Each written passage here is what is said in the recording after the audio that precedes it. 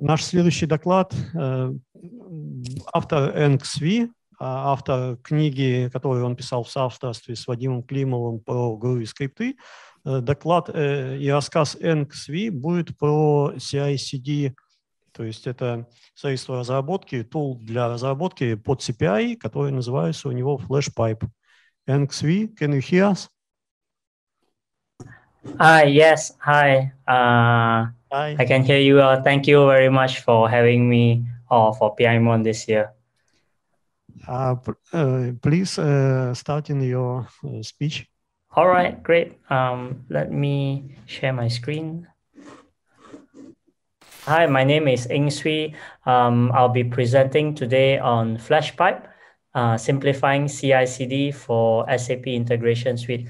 As I mentioned, it's a great pleasure and privilege to present again this year at PIMON, and I hope this presentation will be beneficial for all the attendees today.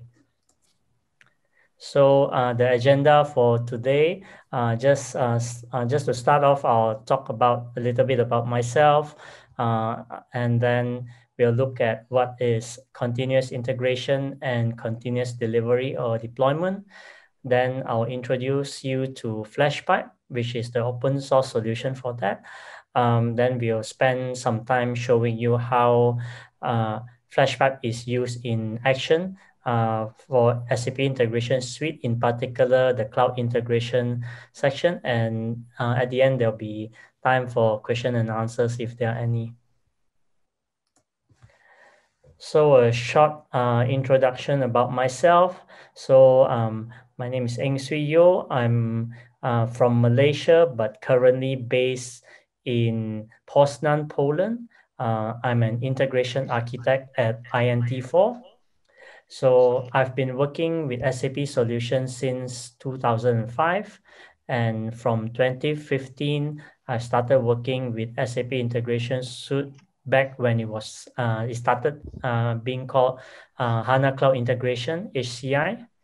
So I'm also an author of multiple open source solutions in the area of SAP integration.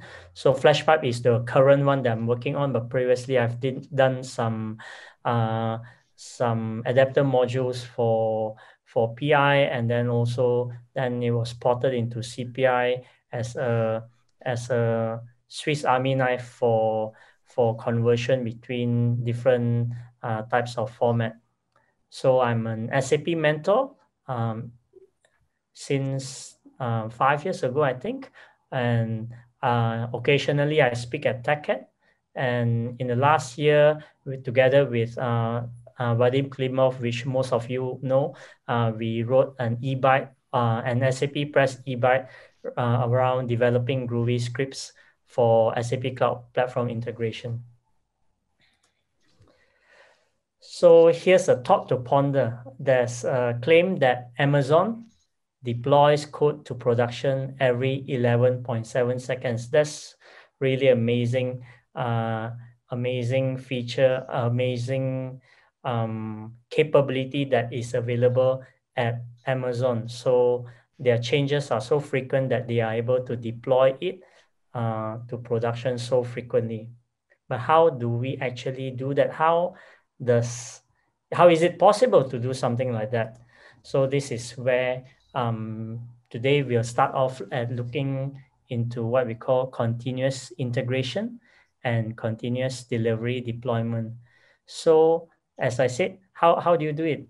The ability for rapid deployment to production is backed by automation, because if you're going to do it manually, none of us can do it in this 11.7 seconds. We need to back it with automation. So the trend in software development in the recent years and all is continuous integration, CI, and continuous delivery or continuous deployment. So continuous integration is integration of your source code development objects into a central repository, and then continuous delivery and continuous deployment is the capability of testing that change, that source code change, and that deploying it into the production environment. The difference between delivery and deployment is the last part where it is actually deployed to production.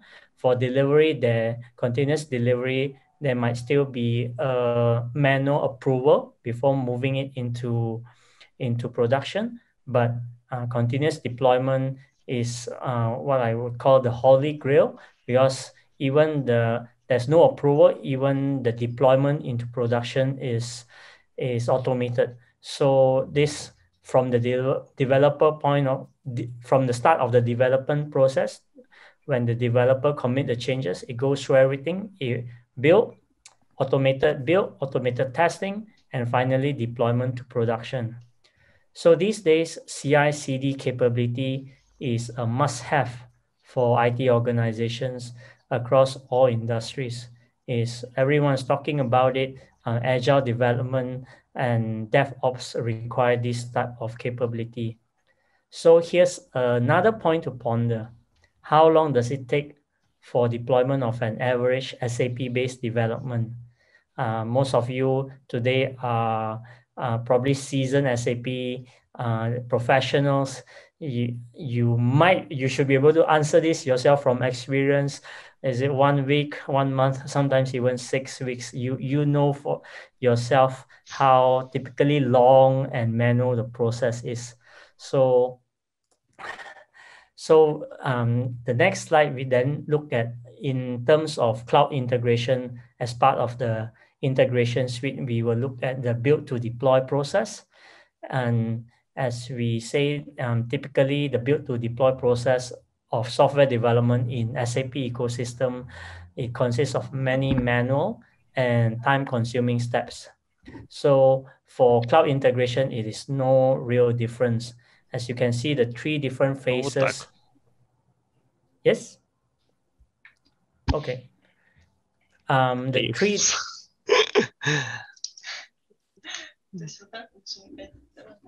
Tatiana. Okay, can you mute yourself, please?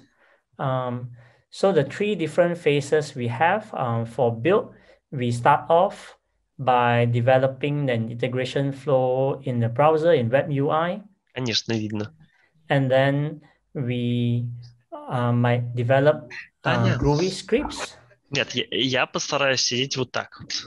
Ну, ты не можешь просто, Танюш, покинуть помещение и все? В 4 часа вроде. Илья, are you able Коллеги, замьютесь, пожалуйста. Вы мешаете докладчику. Okay, can I continue? Yes, please go on. Sorry for that. No problem.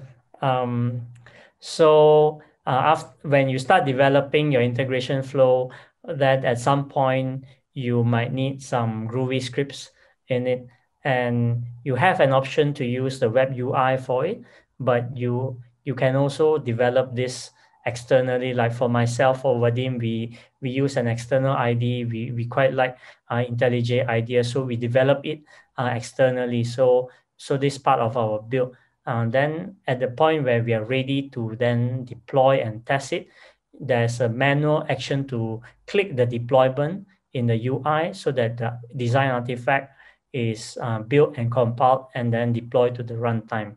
So there's a manual effort there. Then during the test phase, we use tools, whether Postman or SOAP UI, or we test with external third-party systems. Unfortunately is still quite a manual process. Some organizations do use some automated tools, like for example, at our company INT4, we have the tool IFTT that helps with automating testing. So there is that possibility, but a lot of companies still do manual testing at this stage.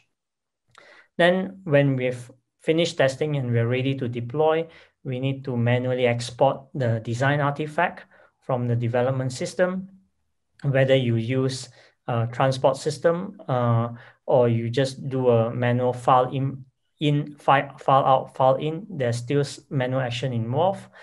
Then you import the design artifact into the production system. You do manual configuration, And lastly, you click the deploy to runtime. As you can see, there are so many manual steps involved in this process from build to deploy. So this is where FlashPipe comes into the picture, and we have a short introduction of FlashPipe.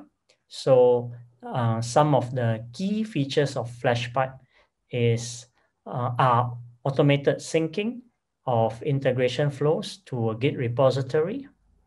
You can do automated unit testing or simulation testing with Maven. You can do automated deployment of integrations flows to the runtime. And you can then automate the deployment to different environments, be it QA or production environments.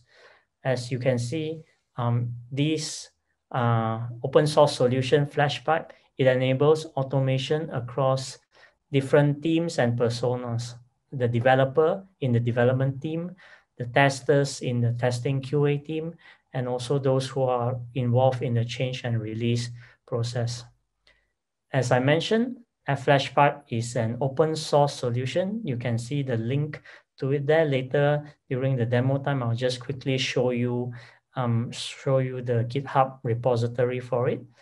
And it is licensed under Apache license version 2.0. So a brief show of what are the technologies behind FlashPipe. Firstly is Git, so where we need to store all our design artifacts. Then you have Groovy, where that is the core programming logic that I use. I mean, it's possible to do it in any programming language, but I really enjoy doing it in Groovy, so that's where most of the logic are based on. Around that, I have some Unix script in the bash shell, so that enables it to be provided as a command line tool that then can be used in a pipeline. And finally, all of this is packed into a Docker image, which is publicly available, which you can pull yourself or you can pull via a CI/CD pipeline. So a little bit more about FlashPipe. As I mentioned, it is a public Docker image that provides these CI/CD capabilities for SAP Integration Suite. It is technically possible to use FlashPipe on any CI/CD tool that supports container-based pipeline execution. In our demo later, I'll show you how it's used on two platforms, but it is possible. So there are so many platforms these days. So from really traditional Jenkins to the more cloud-based ones like Azure DevOps, Azure Pipelines, GitHub Actions. Then you have, of course, Bitbucket, GitLab, and all these different flavors. So as long as it supports container-based execution, technically it should be possible.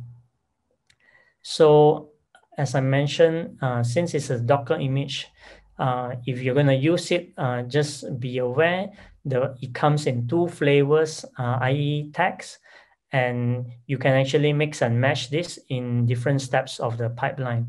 So the flavors that you have are separated into full and light. So the difference is the light with a dash LIT at the end. So the full image has Maven capabilities in it and also preloaded with third-party libraries. So it will be faster if you run Maven testing. So some of the libraries are preloaded and not you don't need to wait for it to download from Maven Central. If you look at the light, the main difference is actually it doesn't have Maven, and the idea is if without this the image is smaller and it will be faster to pull it from Docker Hub. So further on FlashPipe, so as I mentioned earlier, some of the key technologies and how at the end it sums up to these few key components. The first are Java executables, so the Groovy codes where most of the logic is done, then compiled as Java binaries, and then these are used to access the SAP integration suite APIs. Then you have this unit script that wraps around the Java executables that then provides you executable steps that can be used in a pipeline definition for your CI/CD environment. And I also mentioned earlier again, there's a local Maven repository for full images. So if you run Maven-based testing, this is a lot faster. You don't need to download all the Maven, all the third-party dependencies from Maven Central. So great. That's in a nutshell what FlashPipe is about. I think it's more meaningful than that we look at how it is done. So we have this part where I'll show you the demo of FlashPipe in action. There are 4 different parts that I'll cover. So the first part is creating an integration flow on a CPI tenant. I'll just start off with a dummy Groovy script. And then the next step, I will use FlashPipe to sync it to a Git repository. For this step, I'm going to show how it's done on GitHub Actions. So one of the CI/CD platforms that we will see today. Then once it's synced to a Git repository, I can clone the repository and then use it locally on my local IDE, IntelliJ IDEA, where I'll start developing the scripts. And then once I'm ready, I'm happy with the scripts, I'm ready to test it and deploy it. Then step 4, I will update and deploy the integration flow with another CI/CD tool called Azure Pipeline. So these are the main parts of the demo that I'll show today. So I'll switch to my demo. So as I mentioned, before we jump into the demo, I'll just show you the Git repository. So as you can see over here, this is the repository for FlashPipe.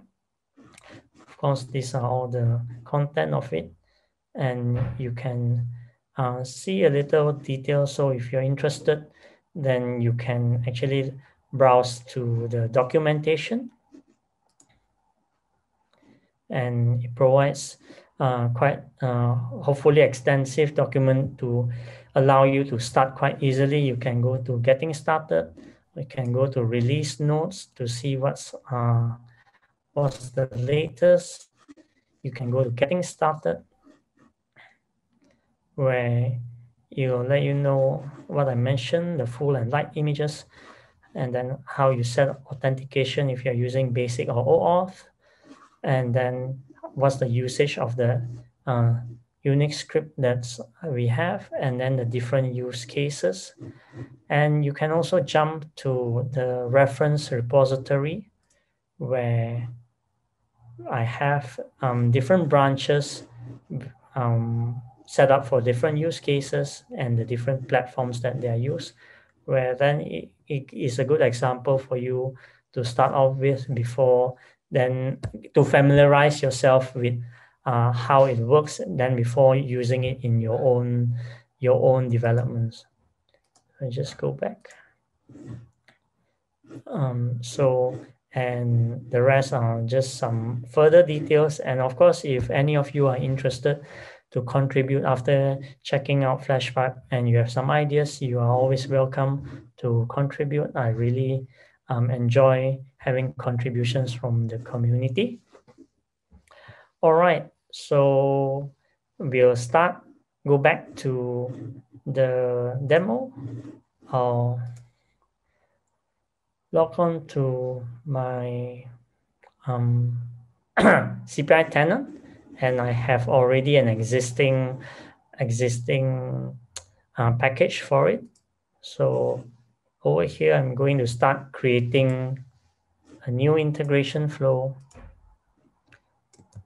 I'm going to name it JSON transformation flow.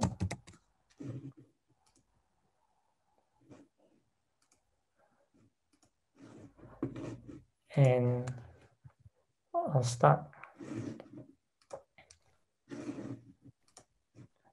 creating the flow. Is going to be quite a simple flow for just for demo purposes, not overly complicated. Just provide it an address. And then in the flow, again, for simplicity purpose, it's just going to be a one step with a JSON transformation. And I'm going to use the default Groovy script template and save it. So as mentioned, I'm going to continue my development on my local ID, so I won't do any Groovy development here. Just going to save a version. And there we have, I just started creating just a very simple integration flow. Then what's going to happen next is I want to sync this to a Git repository. Currently, there's no native capability provided by the integration suite to do this. So, I'll switch to GitHub. And I have an existing repository for this purpose, which I'll use FlashPipe to sync it to this repository. Before syncing, there are some steps that I configured prior to this. I'll just quickly show you. It's basically the access details to access my my integration, my CPI tenant. So over here in secrets, I have set up the OAuth client ID and client secret over here, which then will be used to access from GitHub action. It will be used to access the tenant. So I'm going to start by creating a GitHub action. So this part of the CI/CD capability in GitHub, setting up a new workflow. I'm just going to name it sync iFlow. And actually I have a prepared content for this. Just copy this and slowly explain some major parts of it. So this is the definition of the YAML definition for the workflow. Workflow dispatch means this can be executed on demand manually from the GitHub UI. So by providing certain details, we will see later. So like the package ID, where we're going to save the content, which integration flows to include or exclude, and then the naming convention, and also the commit message once it syncs the details. Then in GitHub Actions, you have to configure your pipeline steps. So it runs on Ubuntu, but mainly it will pull this container of Docker Hub. And these are the details to access my integration, my CPI tenant. So I provide the tenant URL, the OAuth, the details. So the secrets are confidential, so they won't appear here, but they are configured in the secrets section. So the steps that are executed is first, it checks out the GitHub repository. Then the next step, it runs this script, providing the environment variables that will come from the input I configured up here. And then at the end, it will push the changes back to GitHub. So I commit this workflow. So I have a workflow already here. Going back to actions, now you can see they show me a workflow, and this workflow is triggerable manually. I click run workflow. So it says, okay, provide me the details of what you want to sync. So I'm going to sync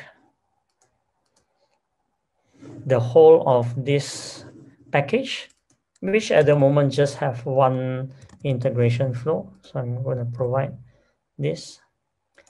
And where I'm going to store it relatively to the root repository root, I'll just store it in the same name. I'm going to skip this too because I will include everything and also not exclude anything. The handling, if there are any draft versions, this is how it's handled. It's keep by default. If you still want to add draft versions, you can add it, or if you want to stop the whole flow, then you can set error. Then you want to name your iFlow directories. You want to name it by the iFlow name or iFlow ID. So ID is default. And I can provide an initial commit message. So I can say initial sync of package. Yeah. So I run this.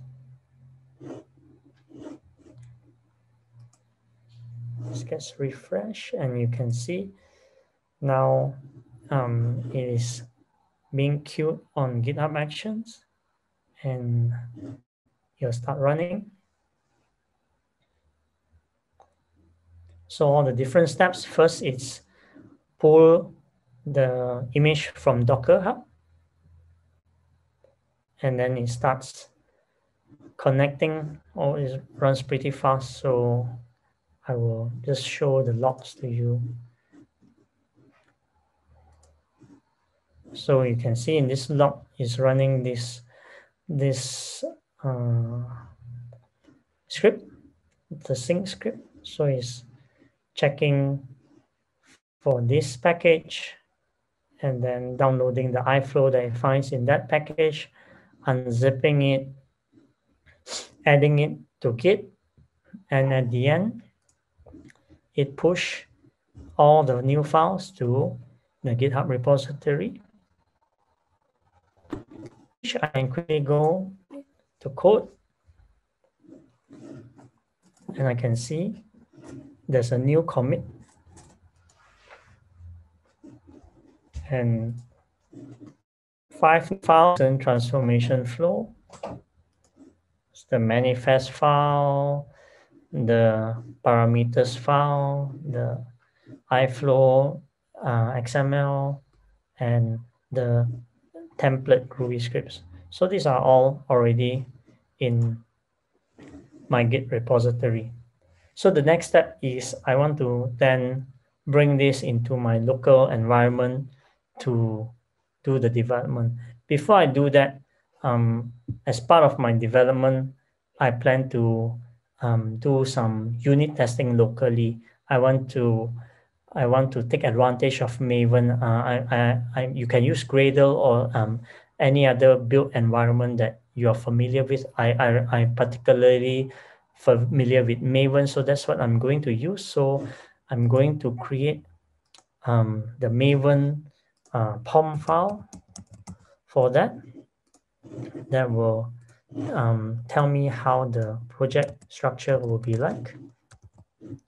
So just quickly show. So this is just a POM file. If you're familiar with it, tells me what's the name of my artifact, what are the dependencies it's using, and how the build is done. Okay, so I'm going to create one at the root level. The root level is for the whole repository, but I'm also going to create one at the iFlow level. So there's a child POM there's a parent POM and there's a child POM. And the child POM is really simple. It just inherits everything from the parent POM. So then we have a multi-module repository, Maven repository. So with this, I have my Maven repository ready.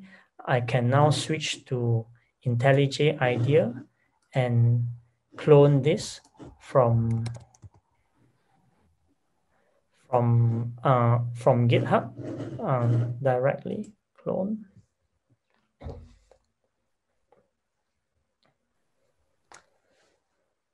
So that's cloning is done. I'm just going to quickly set up a few things because CPI currently is running on JDK 8. So I'm just going to make sure I use Java 8 as the SDK for it. And then you can see, so you have the repository with the POM files, and then you have a directory for the package, and then a directory for the iFlow, which then you can expand further. You can see the iFlow XML, and then the default script that we already have. So this is the one that I now want to develop. Before that, I don't really like that it's named script one. I don't have a chance to name this when I create the script from the UI, but currently since I'm already on IntelliJ, I want to rename this to JSON transformation. And I also want to make sure that in my iFlow XML, it finds the correct one so that it is linked properly. So I change the reference to script one to JSON transformation. Okay, close this back. So I'm going to replace this logic with a proper code, which for the demo purpose I've already prepared. I'm just going to copy over and quickly explain the iFlow script. The Groovy script will at first do a parsing of a JSON. So it expects an input JSON. It will parse it, and then it will use JSON Builder to build an output JSON. So the input JSON format, it will be different from the output JSON format, and this is the transformation logic that we have, and at the end it will store it in the message body. So quite a simple transformation, JSON to JSON transformation.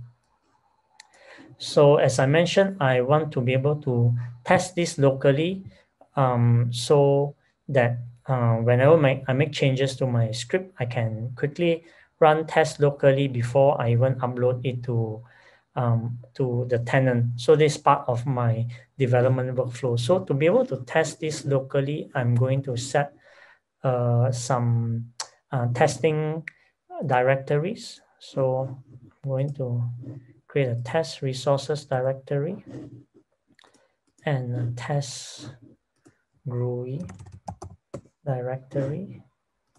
Just going to refresh. So it knows that the source test Groovy is a test sources directory, and then I will place an input file here called input JSON.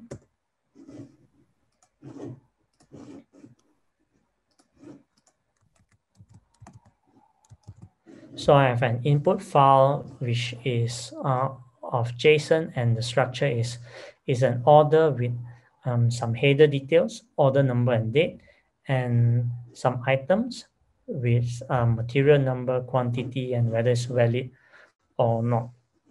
So this is the input JSON that will go through this transformation to create a different JSON. And I want to test this, and you can write tests in a lot of different testing frameworks. I particularly use Spock because I quite like that as well. So I'm going to create a new Groovy class called JSON transformation spec. Spock unit tests are normally called specifications, so spec at the end.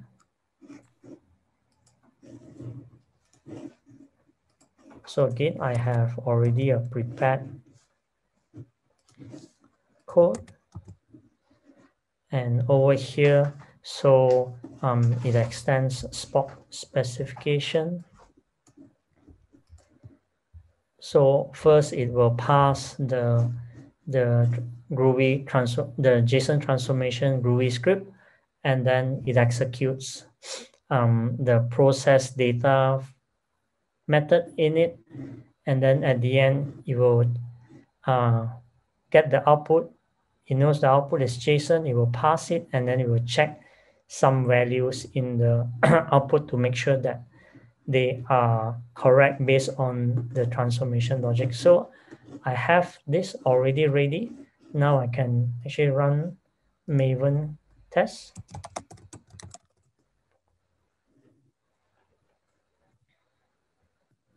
It compiles the Groovy script, and it also then compiles the test and it executes it. And you can see now it's successful, completed the test run for JSON transformation, one test case, and it's successful.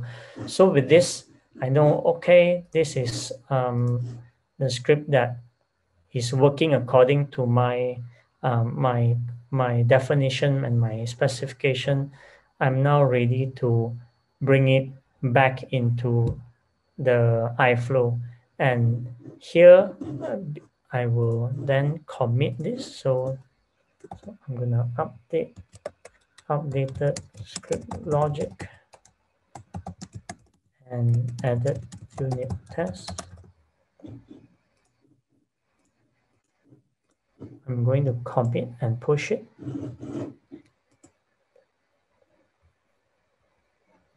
And now I switch back to my GitHub repository. You can see it's now in the here. So you can see it's now in the GitHub repository. And then from then I want to bring it to the development, the CPI tenant. And this, I use a different platform just as a showcase of the different CI/CD tools that's possible. You can do it all in the same CI/CD tool, but over here, I'm going to show you now how it can be done in Azure DevOps. There's a pipelines functionality. So Azure DevOps pipelines. But before I create the pipeline, I just want to show to you that, again, same like in GitHub Actions, I pre-prepared the credentials to access the tenant as secret variables, so that then it's not all this sensitive information are not hard-coded in the configuration.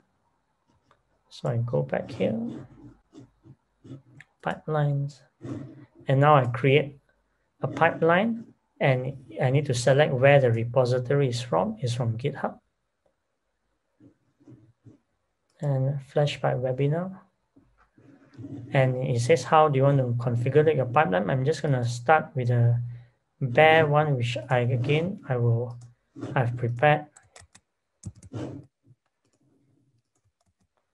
the pipeline definition, and I'll go through. So it says the trigger is on the main branch, and it uses an Ubuntu image. Now it has access to the variables which I showed earlier. This is where it knows where it can get the secrets for accessing the tenant. Then it will use this container, FlashPipe. And then these are the steps. So the first step is when the pipeline is run, it runs a local unit test to make sure that the scripts are working correctly. Once that's successful, it executes this Unix script to upload the iFlow to design time. So these are the details, the credentials, and then what's the iFlow ID, what's the iFlow name, where's the package. And then if the upload to design time is successful, it can do a deploy to runtime. And the deployment script takes the environment variable, the iFlow ID. So this is ready, save and run. So I'll have to save this pipeline as a commit.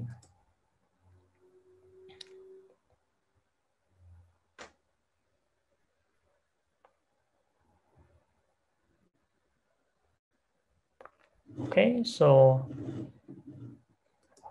can see it start doing the build.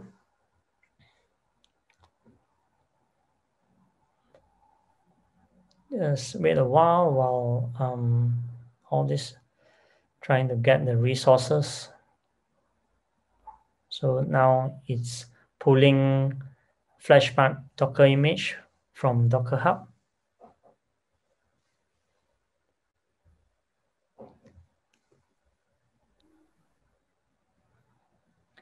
Then it checks out the GitHub repository. Now it executes Maven, compiles, and then tests. After the test is successful, is checking if the iFlow is already available on the tenant. If it is, it downloads it, does a diff to compare, so, and then uploads it. And then at the end, it does the deployment. So while it's waiting for the deployment, because typically the deployment takes a while on CPI, so I can switch to the tenant to show you. Let's refresh the tenant. So you can see it's bumped the version to the next version, and you can see also it's created by the auth client.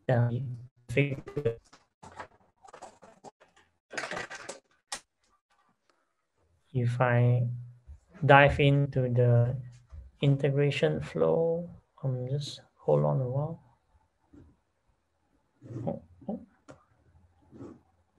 Okay. So now you can see the script is no longer using the script 1, but is using JSON transformation script. And you can actually see the content of the script as what I've done earlier.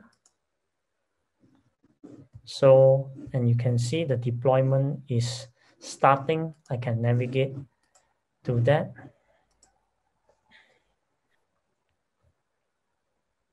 You can see it's just starting. Normally on Neo, this takes a while, but we can switch back here. There is a check on the iFlow status. So it checks up every 30 seconds up to 10 times.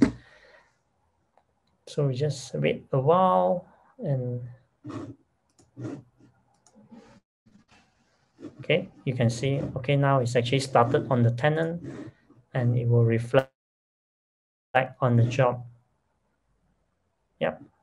And now the job is completed. So on Azure DevOps, you can also see that, okay, the Maven test is also logged into the reporting that's available on Maven. On Azure. So you can see scenario 1 orders has 1 item is passed, and as mentioned, is deployed to the tenant. It's uploaded to the design time and also deployed to the runtime. So that is the end of my demo. I hope you find that interesting, and we can actually head into about 5 to 10 minutes of questions if there are any.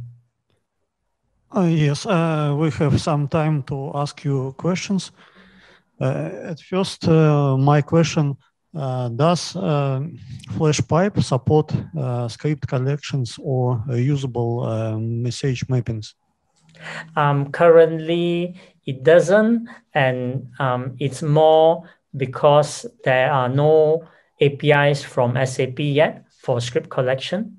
So currently, the only artifact it supports is the integration design artifact. There are plans to add value mapping and also security credentials to it, but the first stage of the solution is the core artifact, which is the integration flow. So script collection will come when SAP delivers the API for it. Okay, that's clear.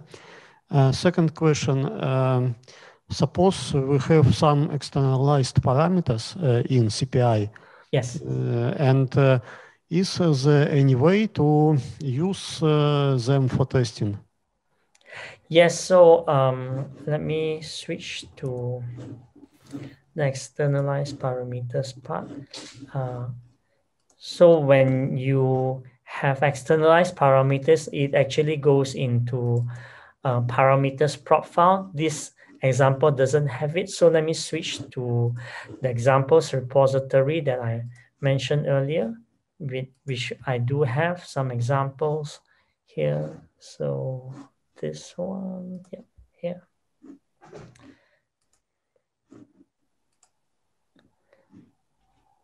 So this is here.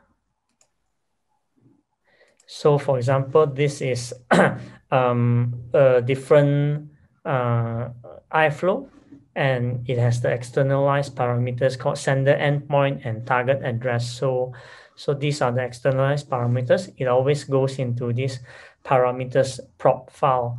So what you can do is you can change this, and then when you do a deployment, then it will pick up the latest parameters prop, and then it updates the configuration. If you do a deployment to multiple environments where typically you would have different target address or endpoints, then you can actually set up different parameter props value. My recommendation is to create in the same iFlow directory like a QA folder, which says this is the parameters prop for QA. So you can see the endpoint is different and the target address is different.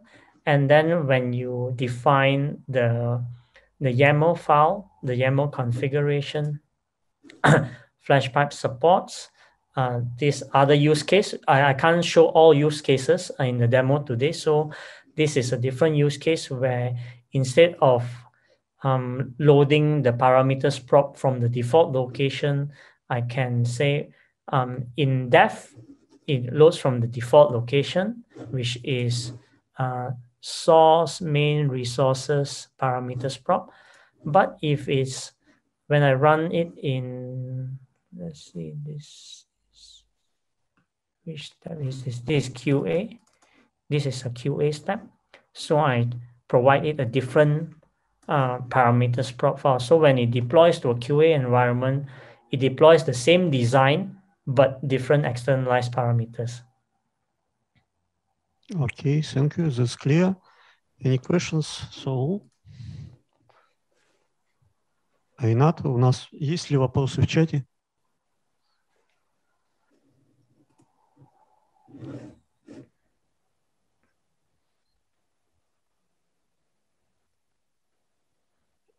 I think no questions. Okay, no problem.